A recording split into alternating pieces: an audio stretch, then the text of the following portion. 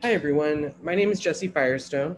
I'm the curatorial assistant at Wave Hill. I'm a white male wearing a black mask. I've got a earring dangling from my left ear, some sort of like short, medium length brown hair and blue eyes. I'm really happy to introduce this program to you all. Queer Rewilding brings together exhibiting artist Zachari Logan, Bronx-based ecologist Christian Murphy, and Wave Hill's Director of Arts for a conversation about local ecologies, queer identity, and ecological restoration. I can't think of a better way to close out Pride Month than with this program and having all of us here together. Before we begin, I want to do an accessibility check, also go through a land acknowledgement and read some bios of our panelists. Today we have a few options for participation. You're either joining through a link. If you are using the Zoom link, you can use the chat function or the Q&A function. I've just typed in the chat right now. For those dialing in, if you want to ask a question, you can text 561-251-3171. We're not providing ASL interpretation today, but closed captions are an option. So if you see the CC button at the bottom of your toolbar, you can click that and that will enable live subtitles.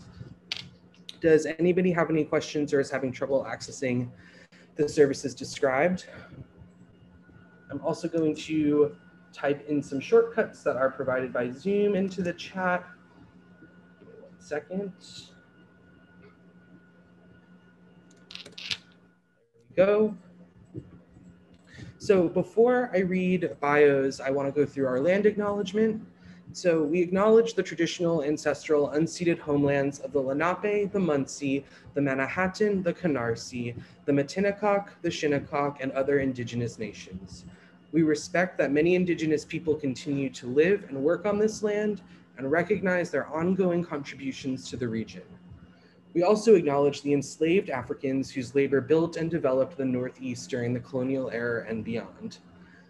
We also want to acknowledge the indigenous nations where Zachary is joining us from in Regina, Saskatchewan, situated on the territories of the Nehiawak, the Assinipek, the Dakota, the Lakota, and Nakota, and the homeland of the Métis Mechi Foundation. Before I read the bios, I want to screen a video from the Consulate General of Canada, who are so grateful for their support, and I'll play a brief message right now. Hello, everyone. Bonjour tout le monde. I'm Howard Nassam. 1 second.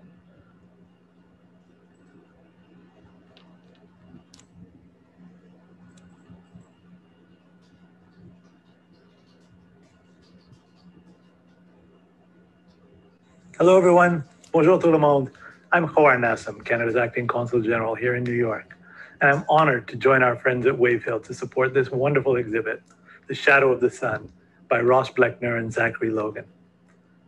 This exhibit resonated for us as it chronicles the relationship between two artists who have created collaborative works while living in different countries, Canada and the US. I often say that artists are our greatest ambassadors as they tell a much more vivid story than I ever could. I don't have to tell you how much cultural institutions have suffered this year.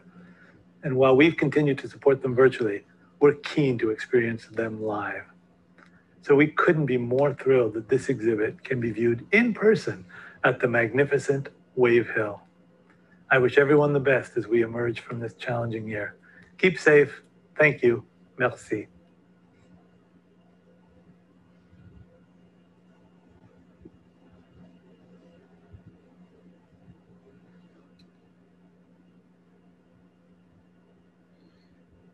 And so before I turn this over to Gabriel, I want to read some bios of our panelists.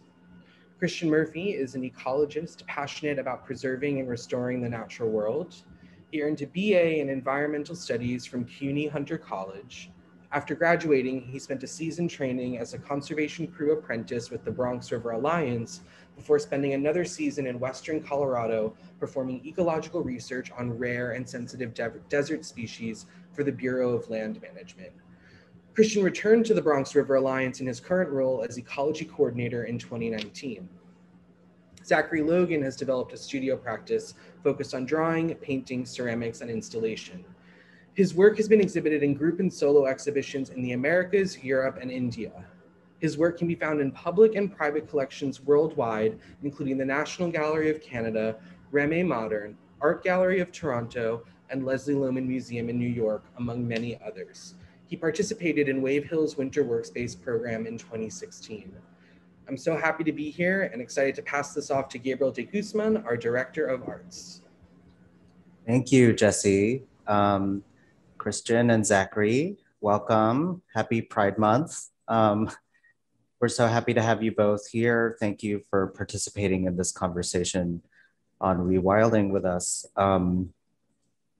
I would like to start by asking each of you to tell us what rewilding means to you and how you incorporate, how your work incorporates the ideas of rewilding, because I think you both are coming at this idea of rewilding from different perspectives, but there's also some overlap there. So I would like to start with Christian first and then go to Zachary. So I'm gonna share my screen. We have some images to show you. 1 second. Okay. Can you all see that?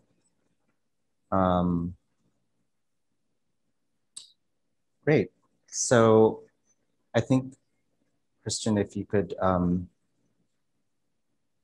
introduce yourself and tell us more about your work and the Bronx River Alliance. Yeah, so my name is Christian Murphy, my pronouns he, him.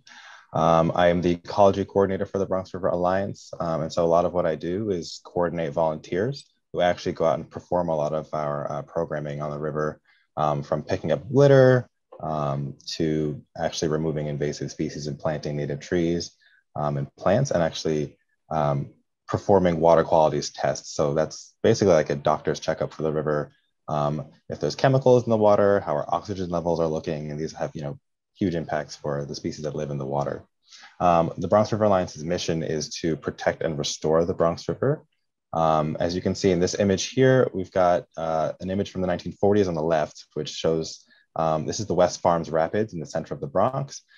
These are dilapidated industrial facilities that are definitely leaking pollution into the river. And on the right, this was taken by me last August. Same location. As you can see, it's been reclaimed in part by what I'm going to call the natural landscape. Thanks in part to our work at the Bronx River Alliance and to the Parks Department. It's once you open up a space to these species, you start planting trees, they start producing seeds. You kind of get this wonderful chain reaction where after a certain point, the landscape does start to sort of take care of itself a little bit. It always needs a little bit of tender love and care. But, once we clear away the rubble, once we get the clean topsoil put in place, which took a lot of work from the Bronx River Restoration Group back in the 70s, we're starting to get more and more images like this across the Bronx, where we're seeing these beautiful green spaces sort of reclaim what used to be eyesores, really ugly places across our city. So to me, rewilding really means reintegrating the natural systems, the ecosystem, the interfaces between the different spheres of the earth into the place that we call home, so our cities.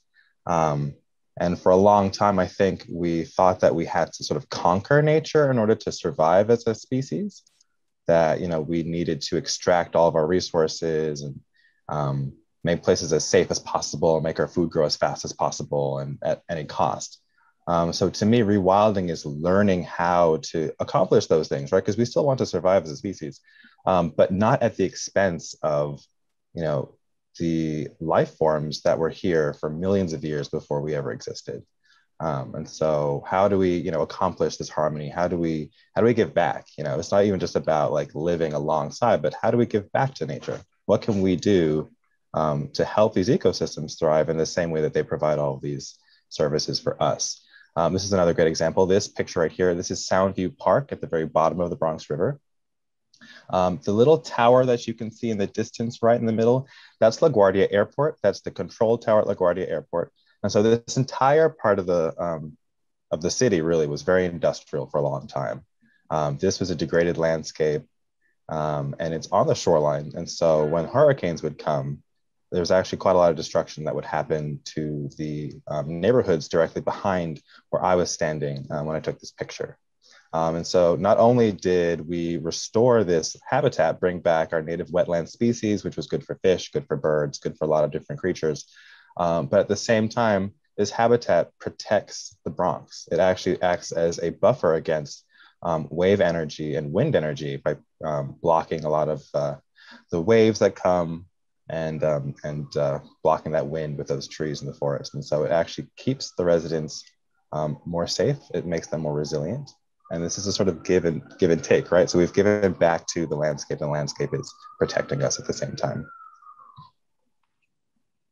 And then this is exactly, some of the things that we engage our volunteers with. This is what we continue to do to our environment. We use our single-use plastics and our single-use styrofoam, and we don't really think about what happens to these things. And so this is one of the things that we're trying to encourage students and volunteers and community members to be more mindful of. Is just because something leaves your hand and leaves your line of sight doesn't mean it stops existing. It goes somewhere, right? It's going to go into our rivers. It's going to go into our oceans. And this is what it looks like. It stifles, it chokes, it strangles, it poisons. And this is what we fight. This is probably the biggest thing that we fight against is floatable waste in the Bronx. And so again, rewilding could look like different things, right? Not using these harmful materials, recycling more, using things that are biodegradable. This is another way that we can help our ecosystems. So this is a trash boom. This is one of our sort of protection measures, if you will, to try to catch a lot of the stuff coming downstream before it enters the marine environment. So this is still a freshwater section of the river. This prevents it from getting down to the ocean. And this was actually Earth Day of 2021. So this was our first event post-COVID, well, semi-post-COVID, where we are actually able to meet with volunteers in person. And so this is a great sort of reintroduction to who we are, who the Bronx River is as an entity in the ecosystem. And it got people out. They felt great. We completely cleaned out the boom. As you can see, it was spotless, which just, it's amazing to just see that transformation. I wish we could do it to the entire landscape, but we can't work on that scale. And then this is just some of the work that we do. This is our conservation crew on the left. They do a lot of the heavy lifting. They do a lot of the industrial waste removal. So car parts, car tires, speakers and refrigerators and other odd objects, as well as fallen trees and tree limbs. And then this is me on the right, measuring water quality with a sonde, a multi-parameter sonde. So this measures a couple different things like oxygen levels, temperature, the pH, salinity, and it gives a snapshot. It's like a checkup, like a doctor checkup for the river's water. And this is just a shot of where our office location is. This is in the South Bronx in Starlight Park in the neighborhood of Hunts Point. And what I want to draw your attention to is, yes, it looks beautiful, and it is beautiful. It never used to look like this. But on the bottom right, which you can see that mud bank there is totally unnatural. It's thick, black, and absolutely foul smelling. And this is a result of decades of poor water quality, creates what we call anoxic conditions at the bottom of the river. And so without oxygen, organic material that falls to the bottom breaks down anaerobically and releases methane, releases all these substances, and it creates this thick sludge that things can't grow inside of, and is totally useless to the environment. And so as much as the work that we do is on the surface and it looks great, we still have these chronic underlying issues in the Bronx. And this is a tidal section of the river. So twice a day, this gets exposed and we can smell it. Everyone nearby can smell it. And so it's just constant reminder of these chronic issues underneath that still haven't been addressed. And so we can't escape this. As pretty as the river looks on top, it smells. And I think it's important that it does this, right? I think it's important that the tide exposes this, that people want to have birthday parties along the river, and this is what they're confronted with and what they have to put up with. I think we need to face this as people. And then again, yeah, this is us introducing children to rewilding the landscape. This is literally the act of rewilding. We're planting native trees. It's one of our volunteers' favorite activities is to actually get out there and put trees in the ground. It just seems to speak to people on a very personal or even spiritual level at times. This is me in part of a replanted forest in the Bronx. And this is us. I'll just quickly talk about our mode of transportation. Our recreation program is one of our most popular programs, but we also use canoes to actually get a lot of our work done just on a regular basis. And so we recognize that the Lenni Lenape, who used this river, they called it the Aquahung, the River of High Bluffs in pre-colonial times. They used the river for their lifeways. They fished, they traveled, they did all kinds of things, and we still use this traditional mode of transportation to get our work done today. And so I love that this is a sort of homage to the culture and the people that really taught us how to live with the landscape, how to be a steward of the landscape, how to give back to the landscape. We still, we follow in their footsteps even today, hundreds and hundreds of years later. And I just think that's really powerful and fun.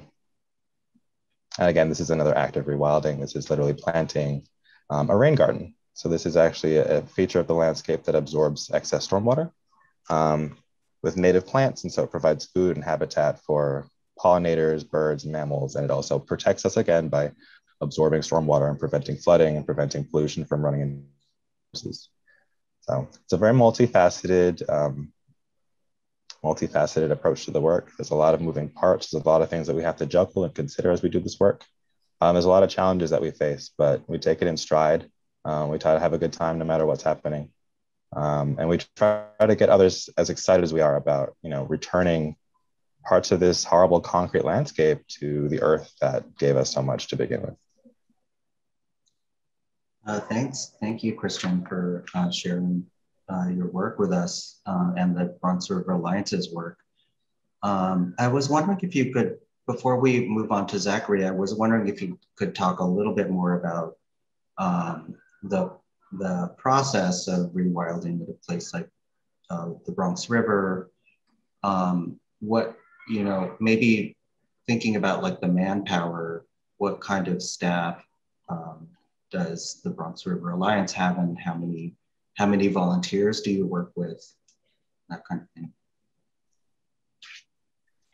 We have, I think our full staff is about 22. This includes seasonals, interns, and full-time staff. So at the very sort of on the front lines are our conservation crew. So they're always outside, they're always on the ground. They have eyes on the river. They know when there's an oil spill. They know when there's a massive trash pileup. And then we'll pull other staff in as need be, our education coordinator, recreation coordinator, outreach coordinator, me, the ecologist, and we all kind of, we do different things to make a lot of work happen. So if it's pulling in a school group, pulling in university students, pulling in TD Bank or Bank of America or some other corporate group who needs volunteer hours, we'll work with, I don't know the numbers off the top of my head, but it's hundreds of volunteers in a given year. And they do anything, again, from planting to waste removal. So it's a huge effort. We're a pretty small organization, but we could have tendrils out across the Bronx. We pull resources here and there to get our work done. Yeah, it sounds like you do a lot with a small staff, but it's great that you're able to enlist all these volunteers.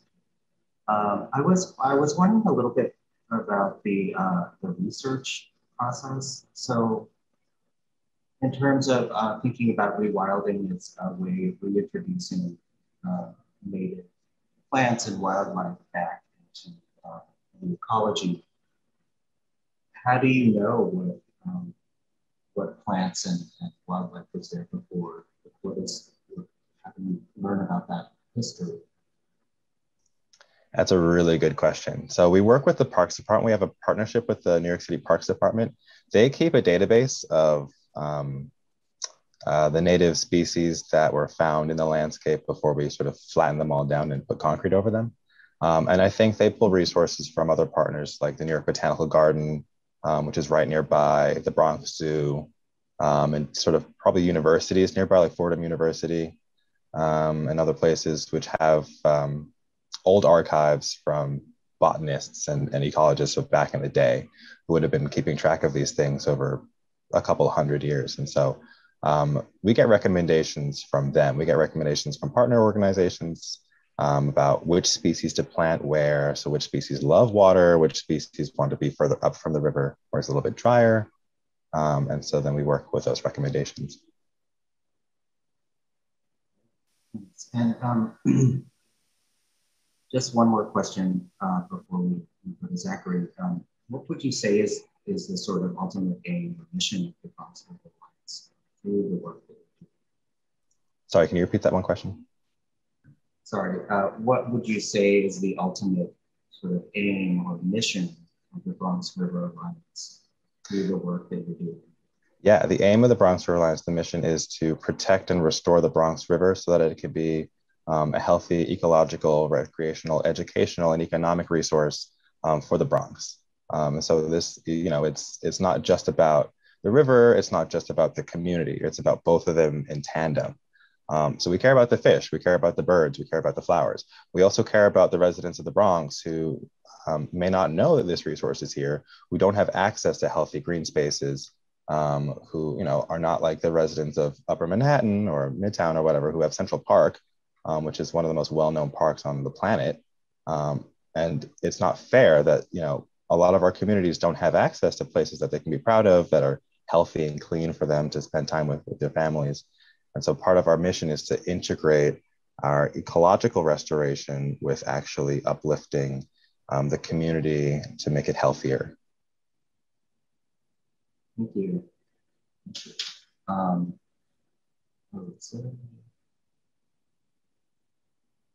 Okay, so somebody put in the Q&A, what does it have to do with being queer? We're gonna get to that, I promise. But right now we're gonna move on to Zachary Logan's work, and then it'll start to make sense because Zachary is approaching the idea of rewilding from a different perspective than maybe Christian and other ecologists are doing, but there, like I said, there are overlaps there, so we'll get to that in a minute. Okay, so Zachary, tell us about this work that's on the screen. Well, and my idea of queer rewilding really just revolves around the idea that land is body, that there is no separation between ourselves and the land. We are one and the same. So, I mean, I think this image of Green Man *2, I think really reflects that, quite plainly. Often in my work, I will make reference to art history. The main catalyst for all of my work is my body. So regardless of whether or not my body is physically present or not, I am talking about my body in space and in time, and sort of reflecting on that idea of how my body is being reflected in the landscape in the work. So this work is in reference to, if you know, the 16th century painter Arcimboldo, who is a fascinating person, and made remarkable work. And so this is a direct reference nod to some of his portraits. He was a court painter of the Habsburgs in the 16th century. And I've had several wonderful opportunities to study works in many major collections, but one of the main collections was in Vienna, and from the Kunsthistorische, where many of Arcimboldo's works are, because he was a court painter to the Habsburgs. So I did an exhibition and a project in Vienna many years ago called Wilderness Tips, which is in reference to a series of short stories by Margaret Atwood, but also to this idea of queer rewilding of the body. So, as you see here, my body becomes an amalgam of plant life. I also have a series called The Wild Man, and that involves sort of animal textures and animal amalgams, which Arcimboldo did as well. So that's sort of the reference point here in terms of how I reimagine my own body. Also, the idea of the green man, the personage of the green man and the wild man, and also another Eastern European character that I recently discovered named Leshy, is that they are, for me, queerly centered as outsiders. They're these sort of creatures or beings or humanoid, human-ish beings that that sort of exist outside of nature but aren't outside of nature. There's sort of this sort of in-between manifestation or liminal manifestation that for me makes them sort of queer characters, or I'm reclaiming them as queer characters. And again, this is a silhouette of my own body, so it's still involving my body entirely. And actually, Leshy, we don't have an image of Leshy, but he's a really interesting character, or they are a really interesting character because they are sort of a protector of the forest from humans. So they're even more, the idea of Leshy pushes ecology even further in a kind of way, because the mythology behind this character is that if someone were to go into the forest and do something that they weren't supposed to a tree, for example, cut down a tree, Leshy would protect the tree from the human. So, but it isn't outside of the realm of the natural world. And that's another thing that in my work, I'm very conscious of, this idea of the false dichotomy of natural versus unnatural. There's no such thing as unnatural. We are all part of the world. So thinking about the city as an unnatural place and getting back to nature is strange to me. It makes no sense. So that also comes out I think in a lot of the work and my intention.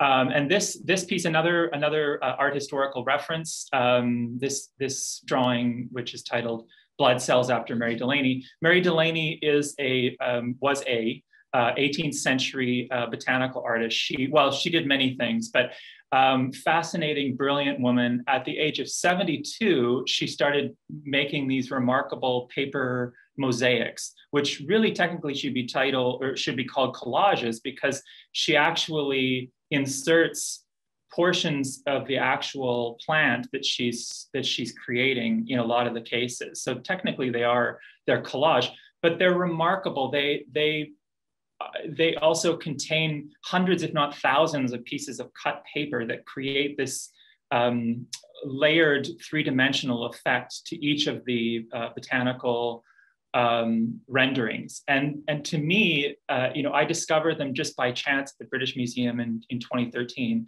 but everything just melted away in the museum. And I was staring at this piece and it felt like a love poem to the flower.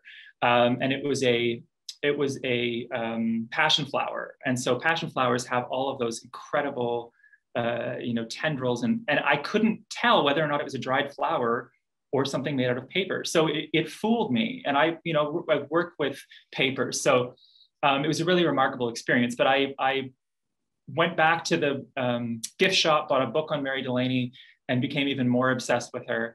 And in 2016, I got a great opportunity to come back to the British Museum and study her works in person. And they're remarkable, and they're in incredible condition for being made out of paper. But I mean, she had to hand cut, hand dye everything. There was no access to colored paper at that time. So it was just remarkable for her to start with these, to start doing these works at the age of 72. So I'm thinking a lot about her body and my body and the physicality of these works when I'm making this new work. And actually, at this point, I just have a small quote that I would like to read from a book called Green Light, Toward an Art of Evolution. When we ignore the realms beyond consciousness, we ignore our connections to the larger community of living beings, most of which, over immense spans of time, have lived and died without once awakening. Plants are reminders of the structures that sustain consciousness. Plants are reminders of our forgotten selves. So in that sense, I'm wanting to think about these plants, I guess, these renderings that I'm doing as little bits of myself. A lot of the plant life that I depict goes from being observed from life to being sort of observed from memory. to being in some cases completely made up out of my mind, out of a sort of muscle memory of the plant that I've drawn many, many times over and over and over again. And I tend to gravitate back to the same sort of plant. You can, sorry, skip ahead if you want.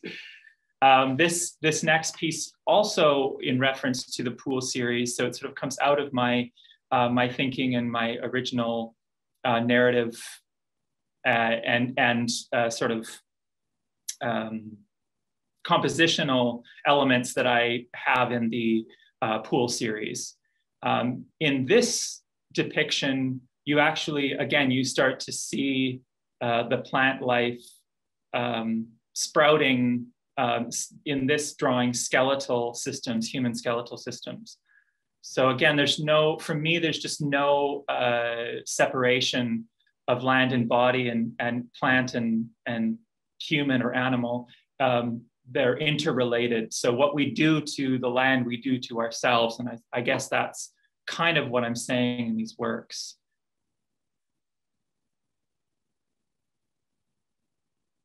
And I push that, I push that even further or push it in different directions. I guess this is physically inserted within this piece is my own hair. And so that relates back to my interest in Victorian aesthetics and that idea of memento mori and the collection of, the hair of a loved one or family members. There are these incredible sculptural pieces that are massive, and they're depictions of family trees, and they're made out of the hair of each of the family member, but they're depicting like full pictures of trees completely formed out of different people's hair. So, I've had comments about these works being, quote, creepy, but for me, they're not, they just sort of, there's something melancholic about it, I suppose, but it really is just to say I was here in a way. But again, also embedding myself as a feature of land. And Fountain, this is called Fountain 1, which is also in the exhibition currently on at Wave Hill. And the genesis of this piece sort of comes out of my, out of several different things, but one of the main points is my thinking about my own place, where I live, where I came from, where I continue to live, which is Saskatchewan. So I currently live in Regina, but I'm from Saskatoon. And yeah, as a person of Scottish heritage on both sides, my mother's family moved here in the 1940s from Scotland, and my father's a generation or two earlier and settled in Ontario. But I've lived my entire life here, and being a settler on the prairies, I can't separate myself from the history of this place and how it has been transformed by settlers and by the colonial Canadian and British settlement of the land. And one of the main ways in which the Canadian government settled the land was to really forever disrupt it by trying to eradicate the buffalo. So there are these famous photographs of buffalo bones piled, and they're just, it's astronomically high, and it's remarkably sad and horrific. And this fountain piece, every time I show it, there are more flowers. So that's one of the features of the piece, is that the piling of bones, the piling of flowers is sort of a reference to that piling of bones, but it's also a passage of time. So it's a sort of a commemoration, a continual thinking on that process, and related to a couple of other sort of monuments that I've seen in other times and other places, and thinking about how each time we come to a monument, we change that monument and the monument changes us. So that's sort of what this piece is about. But primarily it really is that thinking about how that transformation of the land, and it wasn't, it was the removal, almost extinction of the buffalo, but the buffalo itself was a really important feature, not just for, I mean, it sustained the indigenous populations in the region, but it also actually was really integral to the grasslands. It aerated the land. They aerated the land, so they were really important to the ecology of Saskatchewan and the region that Saskatchewan is in. So it just that sort of decimation of the land, and people come to. You can skip to the next. I think it might be what I'm sort of leading it to. Oh no. So this is the other ceramic sculpture, but again, relating that idea of land and body and the sort of the penis that's sort of ejaculating flowers, a bouquet of flowers. So it's sort of an expression of joy in a slightly different way, but completely related. And then this work, which was in the first iteration of Shadow of the Sun, but not in the current showing at Wave Hill, which is called the Eunuch from the Eunuch Tapestry series. And so again, going back to art historical reference points, this came out of a lot of research of the unicorn tapestries, which are in the cloisters. So I've been very fortunate enough to be able to spend quite a bit of time looking at them on different residencies and researching and thinking about them. And I really wanted to integrate the sort of the narrative of the unicorn tapestries about this sort of hunt for this creature, this elusive individual creature, but also to think about the space, the sort of the flattening of the millefleur patterned floral space that's rather flat, a medieval space that's rather flat, with a more deep sort of Baroque vacuum of space. So to create a sort of in-between space to talk about liminality on the prairies and to talk about queer liminalities and where queer bodies can exist on the prairies. And the main feature of this sort of landscape of this space are the ditches that line the roads. And they're really where all the sort of wildness is sort of contained or left to be. Because really, people come to Saskatchewan and they think, oh, it's this wide open space that's untouched. Well, it's completely manufactured for human consumption. And the sort of wildness, any of those plants that sort of survive pesticides and other things, they thrive sort of on the margins. And so I've sort of, as a visual metaphor, reclaimed that as a sort of queer space where thriving can exist, and all these sort of different idiosyncrasies of the ditch exist, but they sort of overlap with the intersectionality of queer life. So that's sort of what is going on in these works.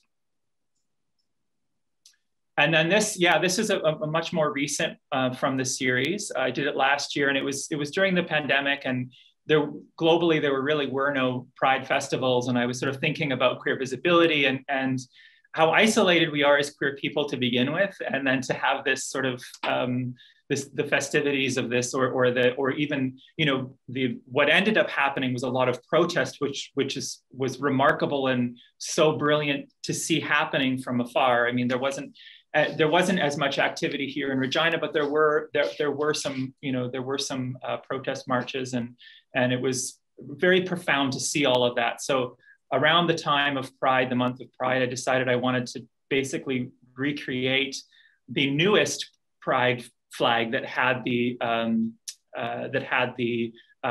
people of color and the trans, and also a reference to Two-Spirit as well, because I don't know if you can see it, but in the middle there's a flowering of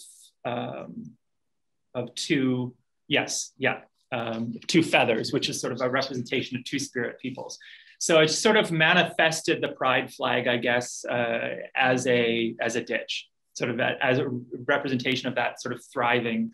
And weeds are really central to my thinking about this, because there's an overlap in which we talk about weeds and we talk about ourselves socially. So why is a weed a weed? Well, it's deemed a weed because it has no human purpose for consumption, but we'd still have a real reason and purpose for thriving.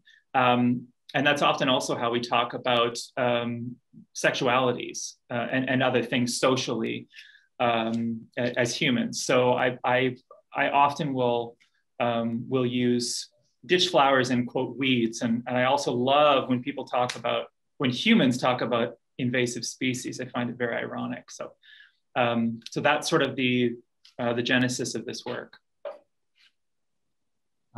We do have a couple of questions that came up in the chat. Zachary? Sure. Linda Stillman wanted to know who the quote that you read, whose quote is that from again? Oh, sorry. It's from a book called Green Light Toward an Art of Evolution. I'm sorry, I thought I quoted him. It's George Gessert. It's a really, really wonderful book. George Gessert? George Gessert, Gessert, and it's MIT Press. Thank you. And I quoted him. Thank you. And Matt also wanted to know, do you have any recommendations for researching more about the Green Man? In this Pennsylvania Dutch heritage, we also have more about the forest. Actually, hold on one second. I don't have,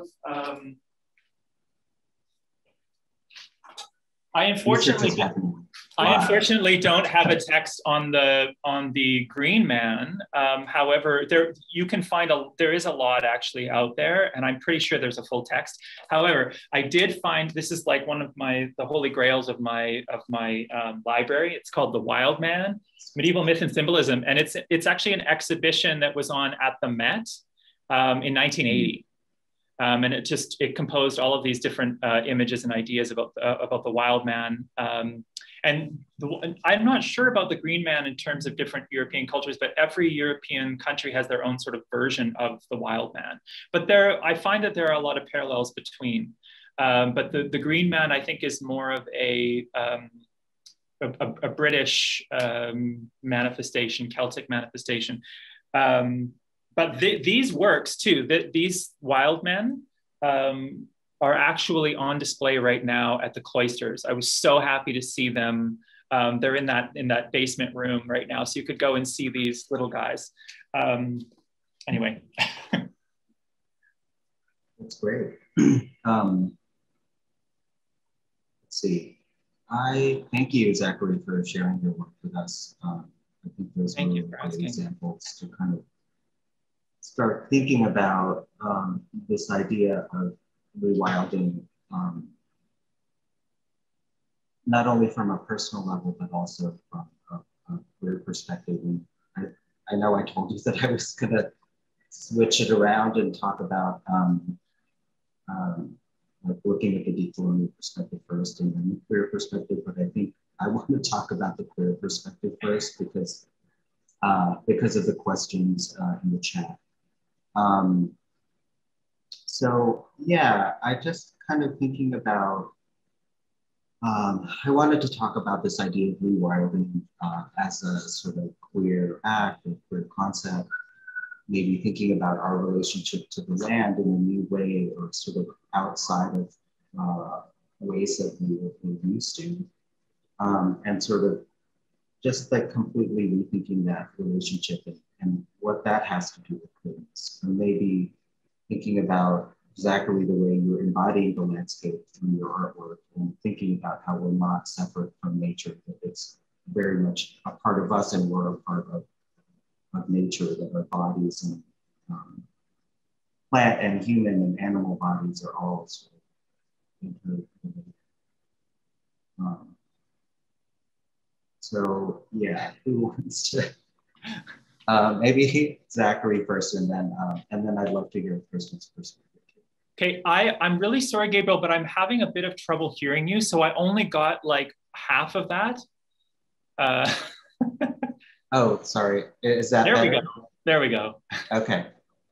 I'm sorry about that. So I wanted to focus on the discussion about thinking of rewilding as a queer act or concept, and thinking about our relationship to the land in a new way. Just like, how do we rethink that? And is there something queer about that? And then specifically, Zachary, for you, the way that you are embodying the landscape in your work, and thinking about how we as humans, as people, are not separate from the land, that we're very much a part of it, and nature is part of us, and plants and humans and animals are all interrelated. Can you talk about that, Zachary? And then I'd love to hear Christian's side of it too. Yeah, I mean, I don't know. I'm trying to think of what else I could say. I mean, I in terms of, you know, how it's, I mean, it's I guess I mean, I've made some strange, people often think of as strange conscious decisions to live in living in Saskatchewan in particular ways. So, you know, my husband and I, we do have a car, but we rarely use it. And I've never had a license. I don't have a learner's. I've never done that behind a car. I don't know what it feels like. I simply take public transit or walk everywhere. And I think walking can be an act of resistance when you live in a province that is so car obsessed, and they say, a lot of people say car dependent, but I think more car obsessed. And people like literally get in a car to walk up, you know, to go across the street when they could just walk. And you know, and I live in a blisteringly cold winter, you know, which is the vast majority of the year. It also helps that I don't mind winter and I have a great coat, but you know, there's this like old Norwegian saying, there's no bad weather, just bad clothing. So, you know, pile on the clothing and go for a walk. Don't get in your car. I mean, there obviously are times where we have to drive, you know, like next week, we're going to go see Ned's parents for the first time in 10 months. So we're going to have to get in a car to go see them. They live in Alberta. But I think even just, you know, like I walk as a practice to be mindful. I walk and it helps me think about work that I'm doing. I walk and it gives me inspiration visually. I walk and I clear my head. I also go to the gym and try to lift things that are almost so heavy that I can't lift them, and it sort of cancels out my brain. And how, so I don't know. I even think about going to the gym as a sort of, I mean, it's an act of being healthy, but also a queer act. I don't know. I also, I mean, reduce, reuse, recycle. Those are conversations that started in the 60s. You know, and of course they are important, but I also have my reservations about how much recycling becomes a capitalist tool. And it's as much about making money as it is about saving the planet. Just, you know, what Christian was saying about things, you know, discarding something, it's out of your mind. So it no longer exists. That is something that, you know, it occurs to me every time I throw something out. I know that 1 billion people are throwing something out at that very same moment. And all of that compiles, and it, you know, so it can be incredibly overwhelming when you feel you don't have too much power to change that. But I find that walking and just, you know, going for a walk every day helps me to be mindful about the world. So green space is really important. Regina has a couple remarkable, nice features, but a really remarkable feature, which is Wascana Park, which is per capita, the largest park in North America, the largest public space in North America, which is sort of strange to realize. I didn't know that when I didn't live here, but it snakes through the entire city. It's a remarkable green space. And it, you know, when I worked at the university, I would walk, you know, it was a 45-minute walk to the university from where I live downtown. But it was a remarkable walk every morning. And so, yeah, so walking is a huge feature for me, and just, you know, getting over that idea that that the cityscape isn't a natural space. That's nonsense. So I don't know, that's I start to an end. Thanks. Yeah, I mean, it sounds like you're talking about this idea of queerness as, you know, this idea of queerness as an act of resistance and even things like walking or just being present in the space is both queer and an act of resistance. And I wonder if Christian, if you feel that way too, or what your thoughts are.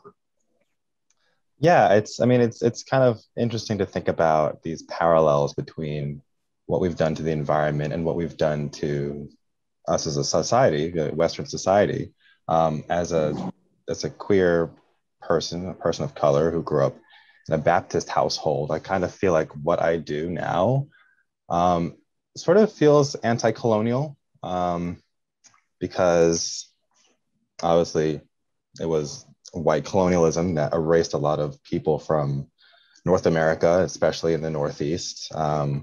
But it was also the same thing that brought with it, these cities and urban centers and monoculture for agriculture and pesticides, and erased, biodiversity. And so I feel like I was remembering on Earth Week this year, I did a little quick sort of half an hour long walk through the Bronx River Forest, which is in the middle of the Bronx. And I was just talking about all the invasive species which have come in. They come in, they strangle and they suffocate the native wildflowers and trees that we have here.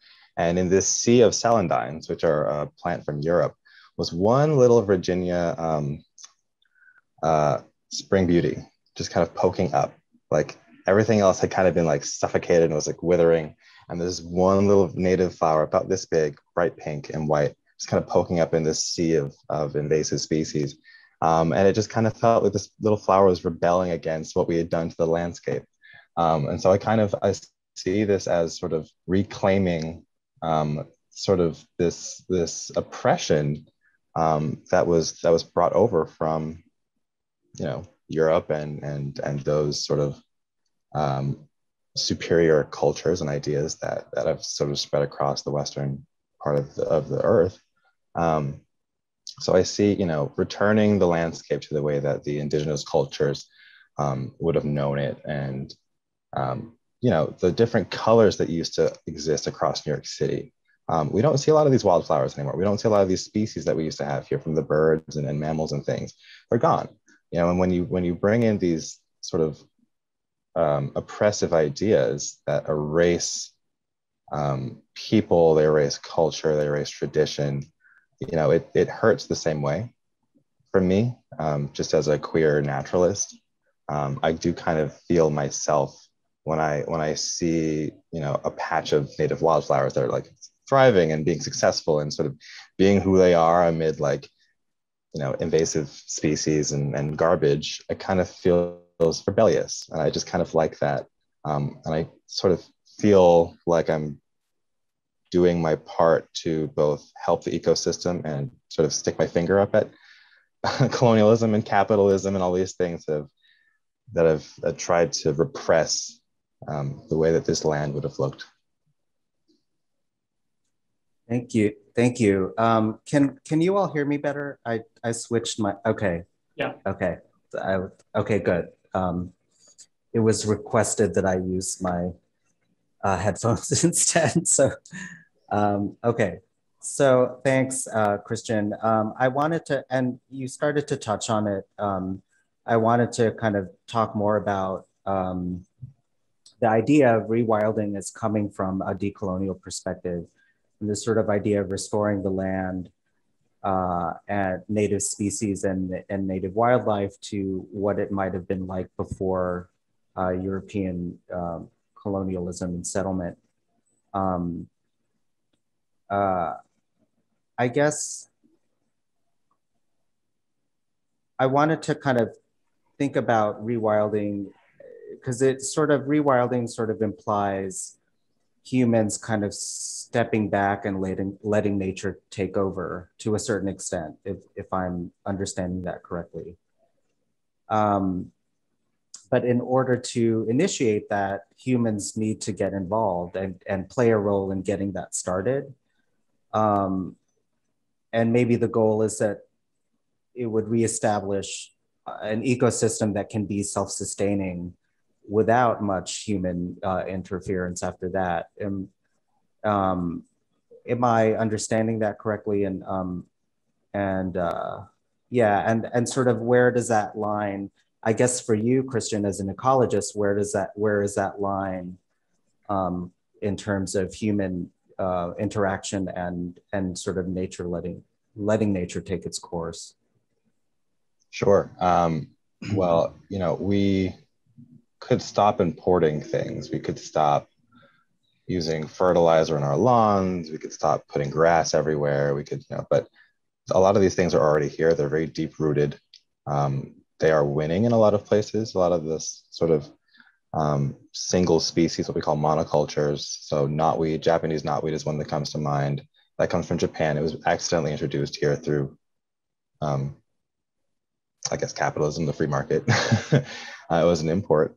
And it's done very well here, and it grows quickly, has big leaves, it suffocates things. So even if we did sort of like let's, you know, stop doing things wrong, the problem is here. It needs active intervention, at least initially, before we get this reestablishment of our, you know, native species. I kind of think about, you know, it's Pride Month and we've got pride flags everywhere, and it's like, yeah, you know, let's accept queerness. Like, yes, it's okay to be queer. Let's like dust our hands off. Thanks, you know, corporations, we've done our job. It's like, no, we've still got Congress people who want to see people like me shot. Like, we need active engagement, you know, to root out a lot of these issues. It's kind of the same thing. Like, you can't just like slap a sticker on it and call it a day. These things are still here. They've been here for a long time. They need people to be engaged, to be fighting, to be standing up, to be making noise, to be, you know, being radical, being a freak. Like, these are things that sort of tell you, like, no, we're still fighting. It's a fight.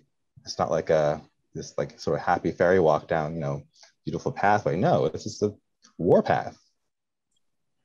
It's interesting that you bring you brought up the idea of being radical and fairies, because one of the questions in the chat is from Kay Turner, who wanted to ask Zachary or Christian to discuss rewilding in relation to the radical fairy movement. Are you both familiar with that movement, and can you talk about that? Yeah. I don't know the full history of the fairy movement. However, I did visit. I did a residency in Tennessee in 2010. One of the best residencies I ever did, and it was like a short jaunt over to Short Mountain, where the Tennessee fairy commune is, which I visited, and they were really lovely, and they gave me a fairy name. When you go, you leave your sort of regular society name behind, and you're given a name. And I was obsessing over Queen Anne's lace that was growing everywhere. Like, it's just it's one of my favorite flowers. I love to draw it. I love to look at it. Anyway, so they named me, they gave me the name of Lacey because I wouldn't stop talking about Queen Anne's lace. So that's my fairy name.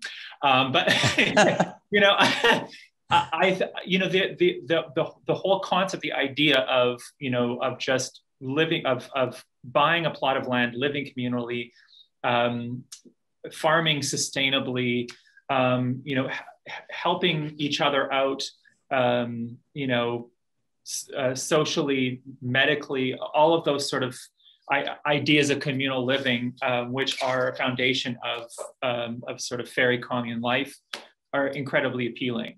Absolutely. And they, you know, they make great sense in terms of living sustainably. And the idea of being given a different name and that having a resonance, being renamed after you know, a favorite flower. Even there's something very powerful in that. and I think that the act of doing that is in a way of rewilding, reminding you you're in the same place but a different place. Thank you. Yeah, thanks, Zachary. How about you, Christian? I'm not as familiar with sort of the fairy sort of scene and renaming and this sort of communal space, but it came to me, like, I was just thinking about, you're from Saskatoon. Yeah. there's a native tree that we have here that we usually call the serviceberry or the shadblow bush. Saskatoon berry. It's called Saskatoon, like the original name was Saskatoon, but then, you know, white people came in and gave it these weird names. But it's like a beautiful tree. It grows wild. It's kind of hard to find in the city sometimes. They produce berries that you can eat. I was literally walking around Manhattan. Delicious. Like walking around, picking fruit off of trees. People looking at me like, what are you doing? And I was like, this is food. Like, this is how we used to live here. The fact that you have the knowledge of what berries you can eat and what berries you can't. Most people go to a park and they have no idea what they can eat and what they can't. Just that knowledge. Well, you know, we used to look at these spaces. So the whole reason that Central Park exists is because Frederick Law Olmsted and his partner wanted a city park that would rival those of London and Paris. Right. And so for a long time, these spaces were like grandiose for the wealthy. It's like horse and carriage would go down there, like beautiful women in their gowns. And it was just like prim and proper sort of architecture, green architecture, really. Nothing to do with the ecosystem, nothing to do with how we, you know, benefit with the landscape. It was all literally manufactured for wealthy people to feel good about themselves. So I feel like walking into the park and pulling berries off the tree to eat them is kind of like, you know, no, this is not your playground. This is part of the landscape that I'm living in and I'm enjoying and thriving. And, you know, I'm advocating for this tree. I'm advocating for the bird that eats the berries from the tree and the bee that pollinates the flowers that the tree produces. So, you know, and I'm reminded that parks have been queer spaces for a long time. Parks have been protected, cool, shady, safe spaces for queer people for decades. And we're seeing a resurgence now in our city parks. I don't quite know why, but, you know, people using the parks in different ways. And it's, you know, people are getting used to just kind of walking around the park in the evening and seeing people out and about doing what they're doing. And no one's really making too much of a stink about it, which I think is really interesting. I like to take night walks with my friend Kira. We go to Central Park, we talk about everything, you know, under the sun. And if you go into sort of the middle of the park where the ramble is, it has become a queer space. It has been reclaimed as a queer space since the pandemic. I want to say it's like this really like rebirth of the place, which used to be, you know, where hoity-toity bird watchers would go and be really snooty and tell people to be quiet because they're scaring the birds. So, you know, there's like so many like fun parallels that I've seen, and it's just the past year alone that just, they're rebellious acts and they feel good, you know, just to see that. Yeah, I mean, the ecologies of you know, queer spaces, queer bodies in parks is like a very long history. I mean, I didn't know this before I had done work on the Unique Tapestry series, but the former director of the Leslie and Lohman Museum, Hunter Ohanian, wrote the foreword for the catalog for the drawing, which was featured in their Worcester Street window. And he talked about Fort Tryon Park and how Fort Tryon Park in the late 18th century was, you know, was where queer men went to have sex. And I had no idea of that history. And so that was such an interesting overlap with the work I was doing and the use of the unicorn tapestries and their location up at the cloisters. And those areas are sort of continually morphing and changing and growing. And so it's great to hear Central Park, and it makes sense since the pandemic too. I think people became more aware of their public spaces when they were stuck inside for so long. Just to be outside and yeah. I think there's one other thing that I wanted to just address in terms of queer rewilding from the perspective of, again, a settler living in Saskatchewan. I think one of the things that settlers often don't acknowledge and aren't necessarily even aware of, which is ridiculous, is the fact that we are all treaty people. So the treaties which were signed between Indigenous people, you know, and the Crown, they've really never been lived up to ever. So one of those ways is to, you know, in a sense, be mindful, and I think live into that is listening to Indigenous communities. And right now that this sort of Saskatchewan, for example, is getting worldwide attention because of the discovery of a grave site of 751 persons. Those grave sites have been known about in those communities for an incredibly long time. And it's either a point of, the government's not listening or people not wanting to know about it in the region where they are. But those sorts of things, these quote discoveries, not discoveries, but these making these things aware and to the people around them, and sort of living into a change in living among First Nations people and living up to the treaties, I think is another really important. And I think, Christian, you were sort of talking about that a little earlier. You sort of had really addressed the same sort of thing. I just wanted to mention it from a perspective of someone living in Saskatchewan. Yeah, we do have a coworker, Roderick, he's not Lenni Lenape. I think most Lenape people that survived the initial genocide were moved out to like Oklahoma. Right. He is Shinnecock and Powhatan. Oh yeah, exactly. But he is Indigenous. He's from the East Coast. He's just not from New York City originally, but he is our only link to some of the lifeways that were here, where people were buried, where people, came to do certain things in the landscape. Some of these features you can still see as like little scars in the land, basically. But, it's, when he takes people out, he's our recreation coordinator. When he takes people out on the canoe, there are parts of the river where you don't see buildings. So you can't really hear the highways and the railroads. And you do kind of feel like you're back in like the 16th century Bronx before, the Pilgrims were here. And so he tries to get people, to just like open their brain up that way and just be like, you're back. Like, you're not, but like, imagine you were back. Imagine this is what the city looked like. And doesn't that feel great? Mm-hmm. It's like the one little connection that we have left. And actually, it made me think of one other thing too. And it's a more sort of on the same sort of thinking, a bit more sort of hopeful in terms of thinking about perhaps going back to a more sustainable idea of what it is to live, or how it is to live where you are.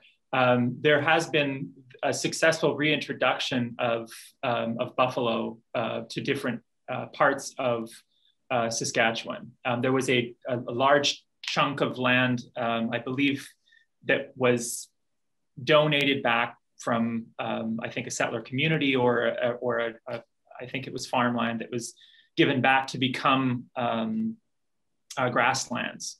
And there have been buffalo reintroduced to that area, but also to an area called the Wanaskewin Heritage Park, which was among other things, a buffalo jump. But it's now a heritage site outside of Saskatoon.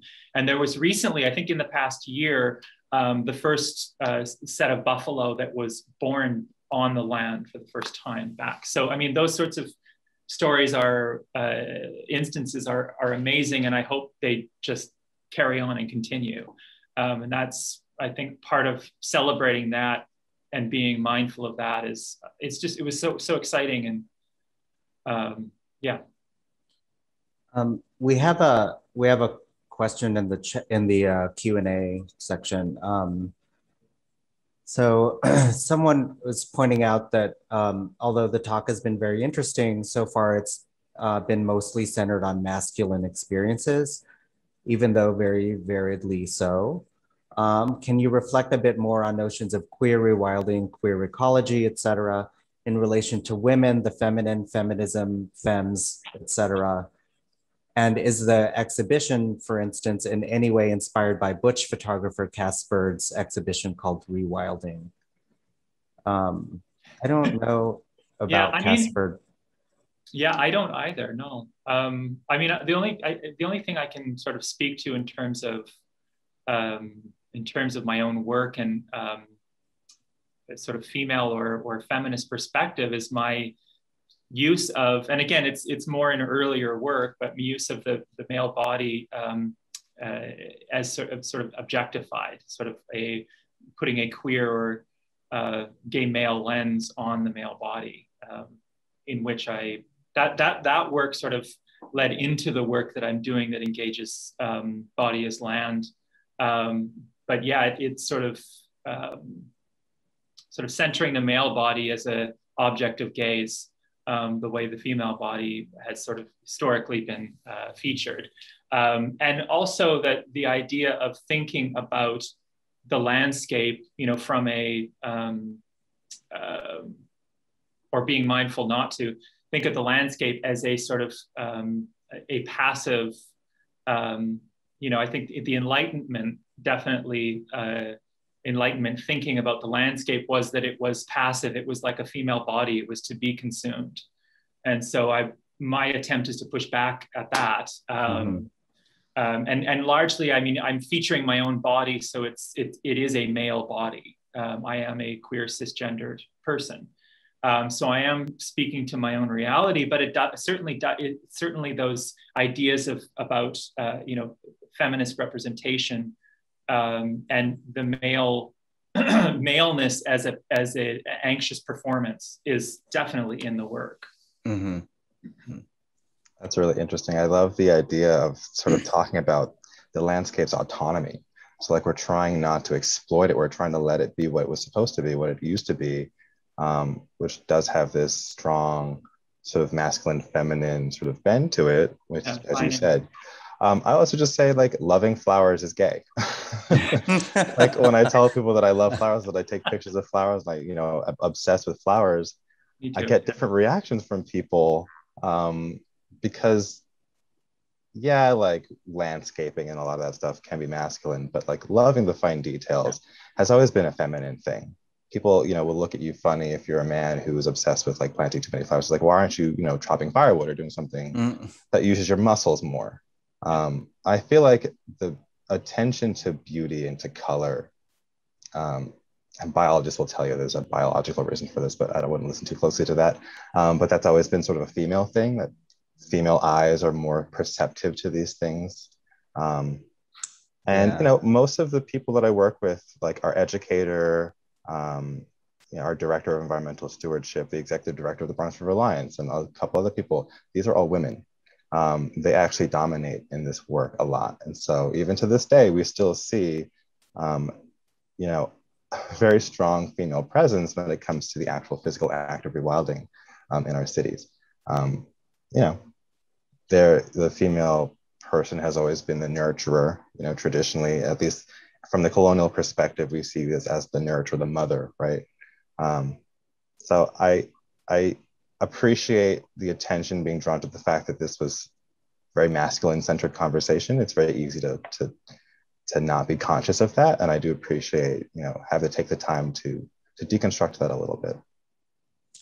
Yeah, I do too, and as one of the organizers of this program, I was aware of that. You have 3 cisgender gay men on this panel right now. So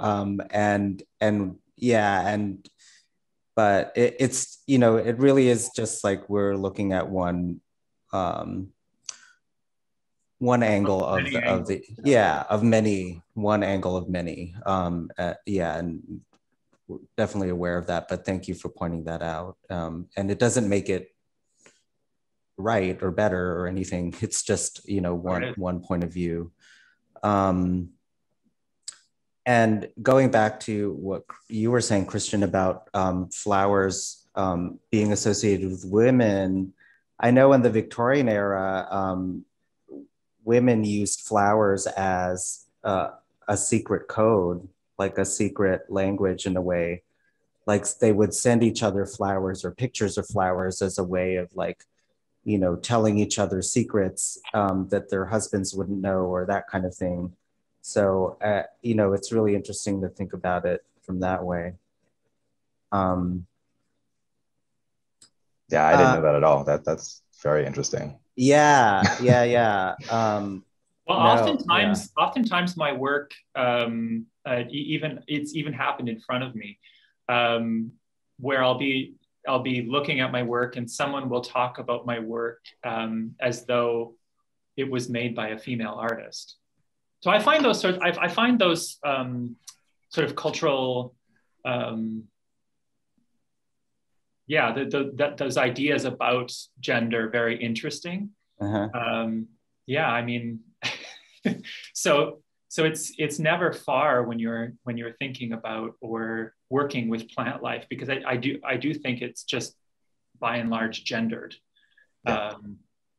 What do you say? Oh, go ahead. I didn't. What? I was going to ask if you've ever had like a negative sort of confrontation or response from someone who is questioning your occupying a space as a white cisgendered man. Not saying, you know, I'm not saying anything, but just have you ever encountered a sort of a negative experience there? Not necessarily. I mean, in earlier works that are purely figuration, very, you know, based on classical imagery from, you know, 16th, 17th, 18th century painting, and their depictions of my own body, you know, frontal, nude, sometimes, you know, in relation to Catholic imagery, sometimes in relation to sort of colonial imagery from the French Revolution, and just sort of reworking that through a queer lens using my own body. I have had some, you know, people either uncomfortable with nudity, which, you know, is common, or, you know, uncomfortable with male genitalia. I've been told that, you know, that imagery was triggering. There's not really much I can say to that or about that. Essentially, that's left up to the museum to decide what, you know, what sort of disclaimer is placed. But not, and I don't know if it was necessarily my whiteness, but definitely my maleness.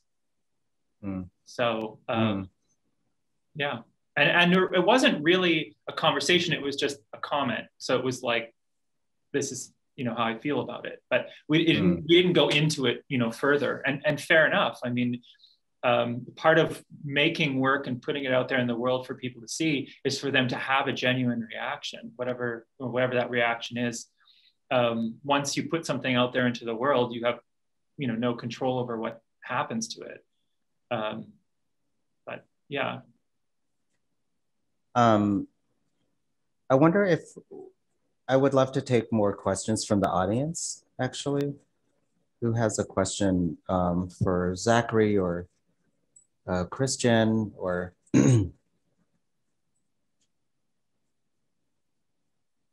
anybody? You can type it in the Q&A or you can type it in the chat.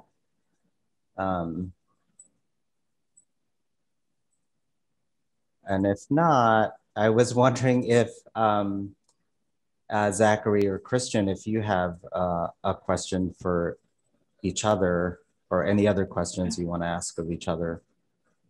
Yeah, Christian, do you want to, do you have one? I have one, but I wasn't wanting to jump in. You can ask first. Okay. My question is about your work as a photographer, or your practice as a photographer, and I was wondering how it relates to you know, the good work that you do as an ecologist, and is it a you know, I could see doing the work that you're doing being very physically hard, obviously, but also mentally taxing to see what you see and experience what you experience, you know, daily. I mean, the images of the clean river are it's sort of like that must feel great, but there also maybe days where that you don't feel so great. But I'm just wondering if how the photography works in relation to that aspect of your work. Is it about, you know, taking simply beautiful images, or, you know, even do you take images of, you know, garbage mixed in with, you know, is it purely aesthetic? Is it, yeah, basically it's just the location of your photographic practice. Good questions. For anybody that doesn't know, I started doing wildlife photography during the pandemic as a fun little hobby, and it's kind of consuming a lot of my time. Um, it really was sort of a celebration of things that often get overlooked. And so it was initially, and I bought a camera so I could take pictures of birds, which are a bit more flamboyant. But a lot of the pictures initially were like very small plants or small insects, all native to wherever it was that I was taking the picture from. And it was kind of like, well, you're going to get spotlighted now because people would normally step on you, or you know, would mow you down if you were in the lawn, or just kind of not even recognize that you were there.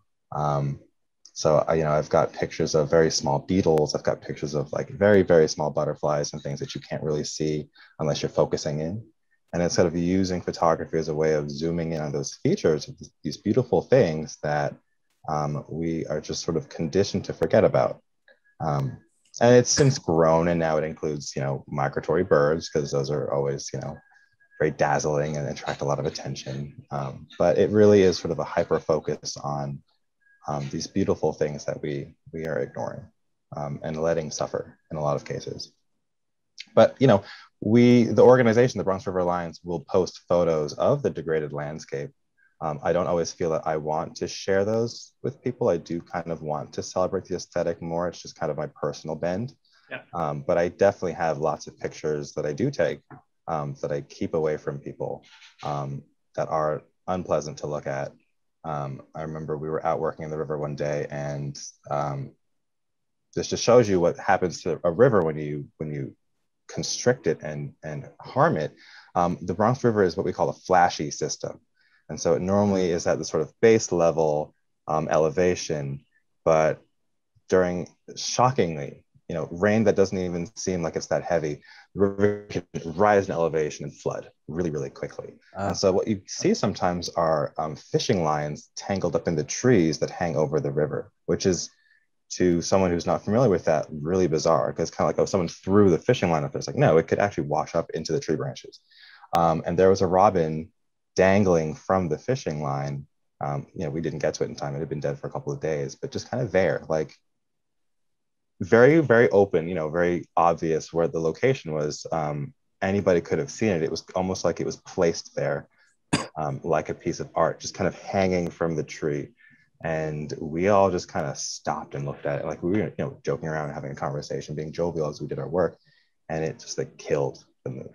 And that's important. It's not always what I want to draw attention to, but it's really important that we talk about these things that are happening to the landscape, and that we don't do enough work to mitigate.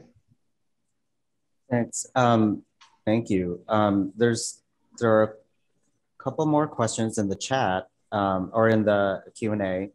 The first one is for Christian. Do you know of any parallel organizations doing work like the Bronx River Alliance, I guess, in Brooklyn? In Brooklyn. Yeah, we work with the Billion Oyster Project, which is restoring oysters to New York City. Oysters, New York City used to be the oyster capital of planet Earth. We had the world's biggest oysters. We also had the most numerous and largest oyster reefs on Earth for a long time. And then we wiped them out. So that's what the Billion Oyster Project is working on restoring. There's the Gowanus Canal Conservancy. And so the Gowanus Canal is a Superfund site in Brooklyn. It's like a toxic sludge bath, but they're doing so much work to beautify that area, and it's incredible. They're a really cool organization if you don't know them. There's state parks, actually. So Shirley Chisholm State Park, Marsha P. Johnson State Park. You know, these are callbacks to people of color and queer people from our history, but there are also these spaces that are doing a lot to reclaim the landscape for, you know, our native species. And so, yeah, there's I could probably name more. I can't think of all of them right now, but there's a lot in Brooklyn. Quick Google search. That's great. Thank you, Christian. Another question is, speaking of photography, the masculine and the feminine, do you find gender expression plays a part in what people take pictures of? Do you find a photographer's own philosophy and relationship with nature changes what people take pictures of? Should I answer that? Yeah, I think that's probably directed at you. I would say yes. If I'm following a lot of photographers, local photographers on Instagram. That's where I post my work. And I've noticed that the male photographers are really obsessed with like really crisp, perfectly sharp, like National Geographic, like front cover style pictures. Um, bright colors, kind of like, wow, look at me. And I'm following quite a few female photographers who it's just like night and day. They talk about how gentle like a bird might look or how it makes them feel to see one as they're walking through the park. And they might not even be like a flashy bird. It might be like, a more common species of sparrow, for example, which has muted colors, but they'll capture the bird, you know, doing something just kind of trivial, like preening its feathers or just like, I don't know, just sitting there. And the way that they talk about it in the caption of the photograph is just, it's so personal. It gives the bird this sort of persona, like it's its own being, just trying to live its life. And it doesn't really care whether or not it's beautiful, whether or not people want to take a picture of it. It's really like, yeah, the male photographers seem to want to do like this kind of shock and awe thing. And I find that other photographers are not so interested in that. They'd rather just capture something because of what it is. And I've sort of realized that, and I'm aware of it in my own work. Sometimes I'm like, oh, this isn't like a pretty enough picture or whatever. Maybe I shouldn't post this because people won't be as impressed. That's like, I took the picture because I care about what the subject is. Like, like I liked what I saw and I took the picture. So I'm just going to share it. I don't care if you think it's ugly or if you think, the picture's poor quality, because I love what I took a picture and I want to share with you that this creature exists here. And I want you to love it as much as I do. So yeah, there is a weird duality there, dichotomy. Yeah. Yeah. And this question is for Zachary.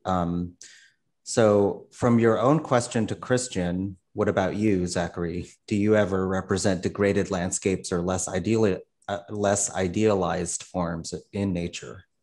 My work is usually located more like what I do is I will often, and I don't talk, like sometimes I will, but I don't talk too much about my photographic source. But up until probably the last 2 or so years, I've worked primarily from photographs, and I've collected those photographs from all over the place. So for example, with the Unique Tapestry series, thousands and thousands of photographs that I've taken in rural areas in Saskatchewan, but also in the cities.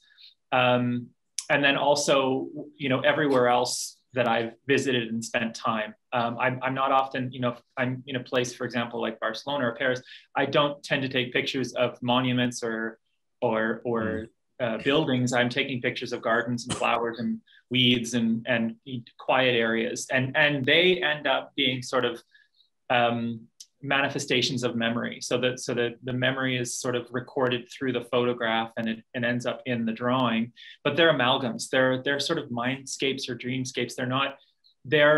They're combined fictively the way that a Dutch still life painter would bring together a bouquet of flowers in a composition. None of those flowers were blooming at the same time. So so it's fictive, but it's sort of getting at a sort of maybe different sort of truth about mortality and a sort of inner view, I guess. So they're mindscapes. I don't know if that's my answer. Okay. Thanks. But yeah, they're not necessarily they're idealized in a way because they're sort of in my head, and they're a way of sort of rendering a queer space, but out of experience. And but I don't think I've ever, drawn garbage in the landscape, which would have a particular sort of location and sort of metaphoric meaning, but it sort of is not, it sort of misses or doesn't really speak to what I am thinking about, I guess. Although, some of the imagery I'd mentioned in our earlier discussion, some of the photographs that are in this discussion, Christian, that you took, 1 or 2 of those on a billboard in Times Square would be incredibly effective for people to see what they're participating in. I agree. Yeah, yeah. I think it's probably time to wrap up. But as in a in that end, I would like to read a couple of comments that were put in the Q&A that aren't really questions, but so someone wrote in regard to organizations in Brooklyn, Newtown Creek Alliance does amazing work in Brooklyn. So that's another organization. And then the same person said, this is not a question, but I want to say how proud I am and happy to have watched this discussion. So thank you for being you. I've worked for years restoring habitats in Greenpoint and happy to see these efforts in the Bronx. I cultivate hundreds of pollinator plants in FULLI at FULLINYC. So let's connect and keep the discussion going. So thank you for those comments. And oh, look, there's another question in the chat. Okay. Maybe we'll read this one more question and then we'll wrap it up. So I was wondering if you were familiar with the text Wild Things, The Disorder of Desire by Jack Halberstam, Columbia University, who talks about the wild more psychoanalytically. The wild is not a place that we return to, but rather a place of bewilderment, or as a place that is about unknowing, about losing oneself in the wild.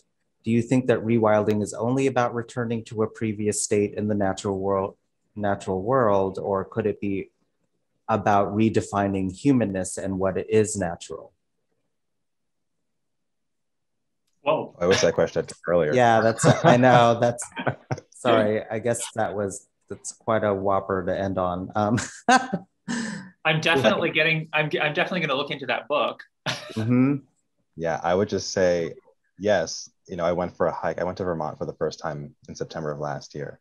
And sort of the South Vermont, Molly Stark State Park, places like that. And, I forgot what it's like to walk into a place and just have your breath leave your body and just kind of your jaw drop open. You just kind of step back and look and you're just like, wow, this is planet Earth. We have been talking about rewilding as returning to what we used to be in, but I think rewilding could also be this sense of exploration, those like jaw-dropping moments of awe that I think you're getting at a little bit here from the natural world, which is a different conversation. But yes, I think there are multiple definitions for rewilding, and I'd love to look at this one a little bit more. Yeah, I absolutely agree. And I would just sort of echo the same thing, so I won't repeat you, but yeah, I feel like there are multiple ways of rewilding and queer and or rewilding. I mean, I think, yeah, just being, going to a place that also feels rather untouched by human hands or human eyes is awing to me. And I mean, that would get into a discussion about the other elephant in the room, which is, population pressure. And that we seem to be growing and growing and growing, as a species. And I guess another point of queer rewilding for myself would be limiting my carbon footprint by not reproducing. But again, another discussion. But yeah, I think there are multiple ways of understanding rewilding. Absolutely. Especially coming to self-discovery, that aspect of discovering who you are, discovering a new place. Yeah. Yeah, they could talk for hours about that. Yeah. Yeah, and I think the purpose of this discussion was to really, find ways of opening up the discussion, the discussion understanding of what rewilding can be, and our ways of rethinking and redefining what is natural, as you wrote in the chat. So I think, yeah, it's absolutely part of it. I think that's all we have time for. This was a really fascinating discussion. I want to thank our speakers, Zachary Logan and Christian Murphy. Thank you so much for bringing your perspectives and your ideas and your work, sharing your work with us. I really appreciate it. I want to thank the arts department at Wave Hill, Eileen Jeng Lynch and Jesse Bandler Firestone for your help with this program, but also with the exhibition and helping us sort of organize the programming around it. And last but not least, I want to thank the audience. Thank you all for joining us. This has been really wonderful. And I hope that you will join us for other programs in the near future. I do want to share a slide that shows what those programs are. So we do have virtual programs around the Shadow of the Sun that's coming up on July 13th. July 15th and 16th is an art workshop that Zachary is leading that you need to register for. So I encourage you to look that up and learn how to make art with Zachary. And then we'll have an art in context discussion with art critics that will be discussing Zachary's work and Ross Bleckner's work, who is the other artist in the show. That's on August 10th. So thank you all again, and have a wonderful day. Thanks so much. Thank you. Ciao.